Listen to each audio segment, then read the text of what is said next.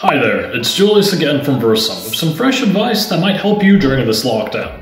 Unfortunately, most specialists are having a difficult time coping with having to close their hair and beauty businesses, as it's usually their only source of income, and dealing with the stress of not being able to operate can be overwhelming. If you're going through these same ordeals, then I'm going to share some advice on how to better cope with your business closure. First off, don't be afraid to ask for help, and that being either financial or emotional support. Get in touch with your insurance providers and ask if you're eligible for compensation due to a lack of business caused by the epidemic. Additionally, check government websites and see if you qualify for a grant, and if so, apply for it.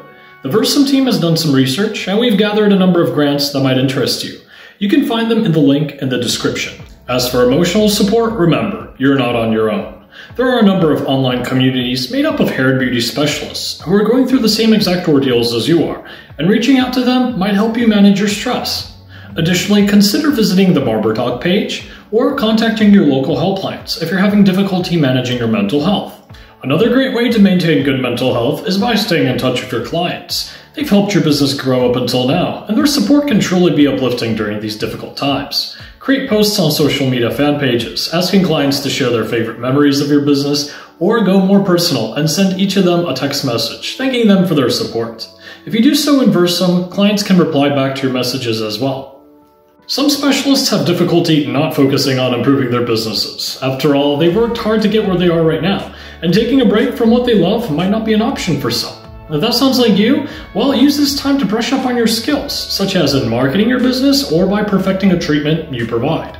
Consider learning about Facebook and Instagram ads, how to cross-sell, and learn more about Versum's marketing features, such as the loyalty program or marketing automation, which are free to try. As for skills, search for industry celebrities, as most of them offer free online workshops on how to perfect your foiling, nail art, or lash mapping. And if you've been planning a break for some time now, well, this is the perfect opportunity to focus on yourself. You love what you do, but taking a breather once in a while is important for your mental and physical well-being.